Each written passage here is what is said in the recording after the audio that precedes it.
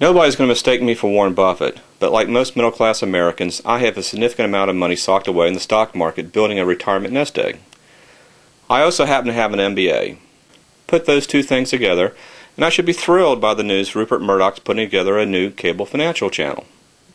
Well, not exactly, because I'll see my cable rates go up to add it, and I'll just get 24/7 of the same slop Fox News has been serving up already.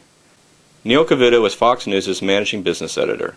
His show Friday gave me a sneak preview of what I'm in store for.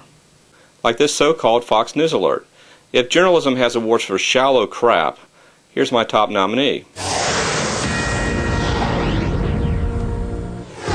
Meanwhile, another alert for you, no bail. 6 Muslim men accused of trying to massacre soldiers at Fort Dix ordered held with bail today in a New Jersey courtroom. Prosecutors saying that all 6 born outside of America and 3 here illegally pose a flight risk. They were busted Monday trying to buy AK-47s and M16 assault weapons. Well, my next guest says he had a run-in with 2 of the terrorist suspects at a Pennsylvania tavern not all that far from here. And let's just say they were messing with the wrong guy. With us now is Army veteran Walt, this is his nickname, Big Walt Parrott. Well, good to see you. Thank you very much. They start talking in a foreign language, and I said, yo, guys, this is America, bro. Speak English. But they were making fun of you. You sensed that they were making fun of you. I sensed that they were talking about me somehow, that they were measuring themselves up. What did you say then when you knew that was going on? I tried to bring in a little fun to the festivities, because there was other people there, and I didn't want any problems. You know, it's a small town, and there's no room for error there. You know, It's a nice little town. Your friends say you're slow to anger, but when you're angered, man, watch out. Yeah. So they were saying a lot. They were rapping your patriotism. They were rapping your American flag. And then what happened? It just escalated? No, I started talking to them about what America was, and I asked them what they were doing here, where they were from, if they planned on living here. They told me they were visiting the area. They were actually using a shooting range nearby. Yeah, right? yeah. The shooting range is approximately 3 miles from the location where they're at, probably 2.5 miles from their home, right, where they were staying at. And the word was they were lousy shooters. Yeah, I've talked to a lot of people and read a lot of reports on how good they shot, and it wasn't anything that the Fort Dix soldiers could ever be fearful of, from what I understood. And typical of right-wing Fox News in general, any so-called business news is going to be infested with grossly unbalanced political topics like this one. Just imagine the horror in Condoleezza Rice's face when she realizes what's going on. As you were just like holding her down and her. You know, that ain't the worst of it. You've heard this again and again. Shock jocks Opie and Anthony apologizing today for sexually explicit comments made not just about the Secretary of State, but also the First Lady. Now, meantime, 60 Minutes under fire for asking Mitt Romney and his wife if they were ever engaged in premarital sex. I don't know what the journalism is there. And in Baltimore, a city official responsible for stopping graffiti quoted as saying it did his heart good to see globs of paint tossed on a billboard of Rush Limbaugh. So is it open season on the GOP? Speaking of Rush Limbaugh, it's always open season on Democrats on his radio show. But the irony here is we don't know if liberals are behind the defacing of Rush's image.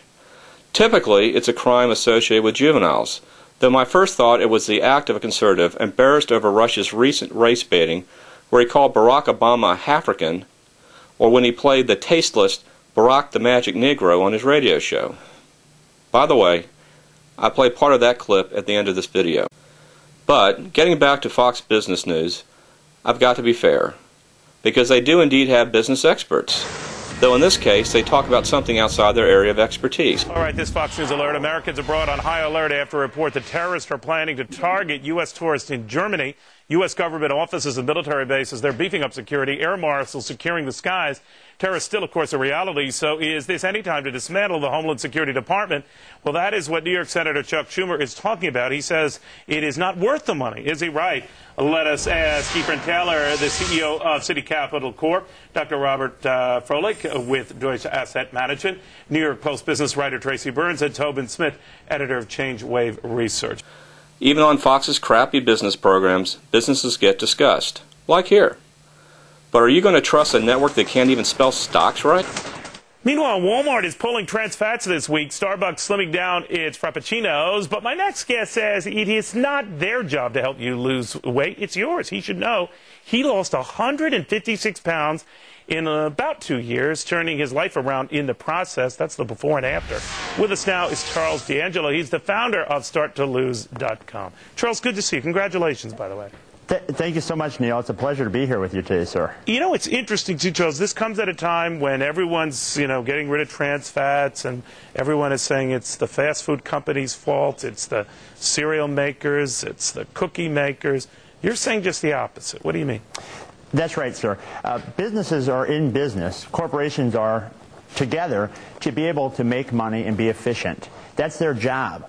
I think it's wonderful that many corporations now are proactive in trying to promote overall wellness in our society, but that is not their fault that our youth, our adult population is suffering from obesity. Finally, it's a Murdoch trademark to feature tabloid sleaze. A slice of cheesecake, anyone? Gone are the old-fashioned barbers and those swirling glass signs. In, gals who look more like they should be working for Hooters, pampering their male clients from head to toe. This is the rage right now. They are called the Knockout Girls, and we've got 3 knockouts with us today. Kristen Allen, Casey Winzan, and Lily Benitez. Welcome to all of you. Hi, Neil. Hi. Casey, to you first. This is taken off. I understand that these shops are opening fast and furious. And I don't know what the appeal is. Could you tell me? Well, we're just trying to create a comfortable atmosphere for our men clients. Not so much to where we're showing off ourselves, but, just a fun, sporty atmosphere for them to come in and chill and have a beer and watch sports. All right. Now, Kristen, they get a free beer, right, when they come in, so you don't have to worry about liquor licenses or anything like that. But they get you cutting their hair, right? Isn't that the big draw? Right. We are cutting their hair and giving free beer. We also provide full grooming services for men, full-service salon for manicures, pedicures, waxing, and also massage. And Lily is actually a massage therapist. Lily, the massages, how do they go?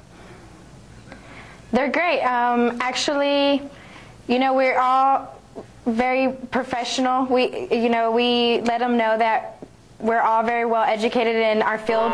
Startling development in the business world. We'll have more after this. And I won't get justice. This is about justice. This is about me. It's about justice. It's about buffet. I'm gonna have no buffets. There's not gonna be any church contributions. And there ain't no cash in the collection plate. There ain't gonna be no cash money. No walking around. Before we go to break, I got a quick question. Now you're not gonna come in here and say. Well, I did. You think Hillary Clinton could use 1 square of toilet paper?